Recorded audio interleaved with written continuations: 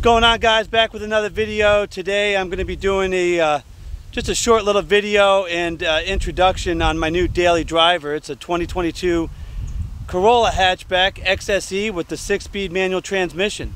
So let's get into it. Alright, so here it is, the 2022 Corolla hatchback XSE. As you can see, we'll start with the exterior here. Some of the options that I was able to get with this car, I had to wait for this car to be shipped in. It wasn't available quite yet. I wasn't at the dealership. I had to wait about a month and a half or so for it to be brought in to the US. If I'm not mistaken, all the hatchbacks, and actually we could probably check from this door tag here, they are all from Japan and made in Japan. So yes, all the hatchbacks, as far as I understand, are all imported in from Japan. So if it's not in stock, you're going to have to wait for it. So this particular car, after doing a little bit of shopping around, I found this one was the best fit for me. Like I said, it took about a month and a half to get it, and it was optioned just like this. If you're lucky, you can actually go on and build one, but I don't know how much luck you're going to have with doing that. But anywho, this one came very well optioned out. As you can see, I've got the black roof package. I think it's like a, I don't know, $550 add-on or something like that. The rear spoiler, I think that was like a $375 option.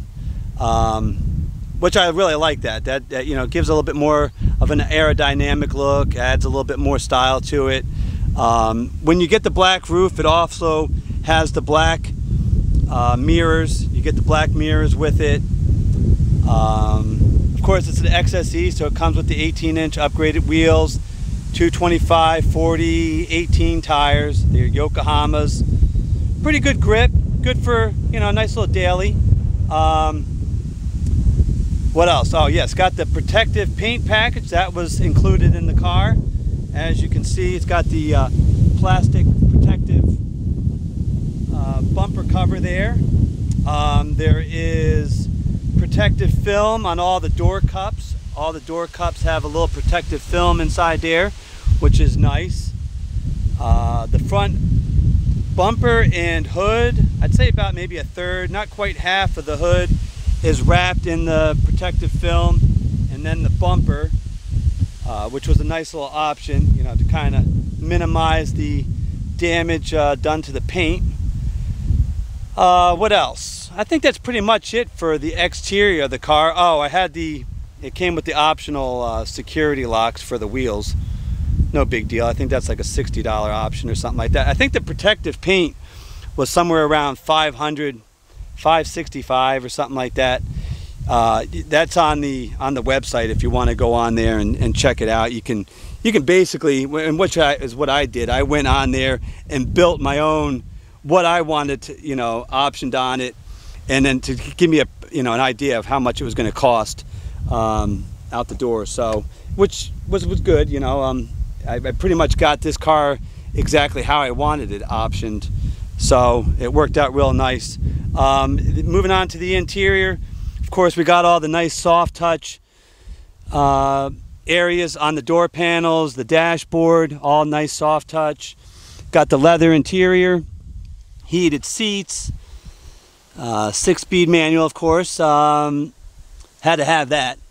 And yeah, got the nice little infotainment. I got my phone hooked up to the Android Auto, which is nice. I can access all my music and my navigation and whatnot through that. Another little option that was included in this, they're a little bit dirty right now. Actually, I need to detail the interior, but yeah, it comes with the nice form-fitted floor liners. That was an option that was included in the price of the car, and you can add on yourself if you'd like. I recommend it. It keeps the interior a little bit cleaner. Yep, back seat here, just a little preview of the back. Not too bad, nice, you know, it's pretty spacious, I think, you know, I mean, for a hatchback anyways. My boys sit back there no problem. If I got my wife, who's 5'1", sitting in the front. I'm 6'2", I've got no problem fitting behind her in the back seat. So, you know, it's got enough room. I mean, it's my commuter car, so it's not the family car. It's meant for going back and forth to work. Right now, let's turn this thing on. I'm actually with my style of driving, I am, let's see if this thing will pop up here. I'm averaging about 32.7 miles per gallon on this, which I don't think is too bad. I'm a little bit more of an, I wouldn't say aggressive driver, but I'm not shifting at 3,000 RPMs, I'll put it that way. There we go, 32.7 miles an average. All right, so, and I do a lot of highway driving, but, you know, I'm doing about 70, 80 miles an hour on the highway, so I'm not going to probably get the most miles per gallon out of this. I think it's rated at like 38, but I think 32.7 for my style of driving, you know, I mean, I kind of get up in the RPMs when I shift. I'm not shifting at 3,000, 3,500 RPMs. And yeah, and I'm doing, you know, 70, 80 miles an hour on the highway most of the way. So I think if you were real conservative and, you know, you were shifting real low in the RPM range and doing about 60, 65 miles an hour on the highway, you know, consistently, I think 38 is probably achievable. So not too bad, you know, good a little commuter car, you know, I like it. Of course, you got the trunk cargo space back here. Now, this car came with the spare tire. You can get I guess there's an option to get it with the inflation kit or whatever. So if you get the inflation kit, it gives you a little bit more trunk space. The floor is actually sunk down a little bit more, but because the spare tire is back here, kind of elevates things up a little bit, which is not a big deal. I don't plan on toting a lot of things back here anyways. And of course, I've got the, I don't know, what is it, 60-40 or 70-30 split rear seat, so I can always fold that down if I want, you know, to slide some larger objects in there. What was the other thing? Another option, I think it comes with like this little first aid kit and a cargo net, which as you can see I haven't even opened yet, but yeah, those were a couple little add-ons that came with it. But yeah, so it's pretty cut and dry. I've got just under 2,000 miles on this car now, and I got no complaints. The car handles really well. I'm actually coming from a 2006 Corolla LE with an automatic transmission, so this thing's got a little bit more power. Of course, it's got the manual, so, you know, it makes it a little bit more fun to drive. It's got the multi-link rear suspension, which, you know, helps a lot in the corners.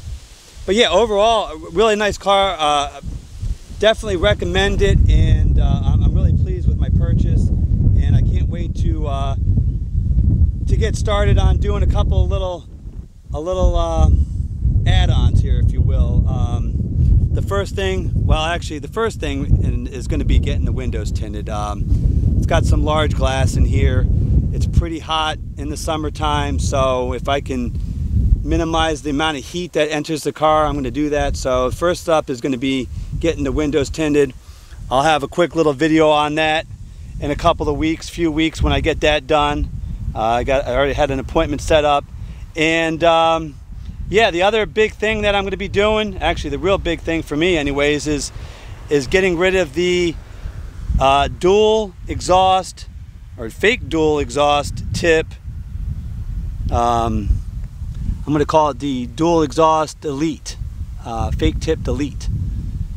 So yeah, we're going to get that taken care of. So I got something in the works for that, but that's going to be probably at the end of June before I actually get the items that I need to make that happen. So yeah, stay tuned for that. But yeah, overall, yeah, I'm very pleased with the car, and I just wanted to do a quick little video and show you around.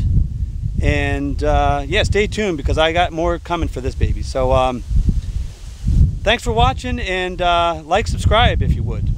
Take care.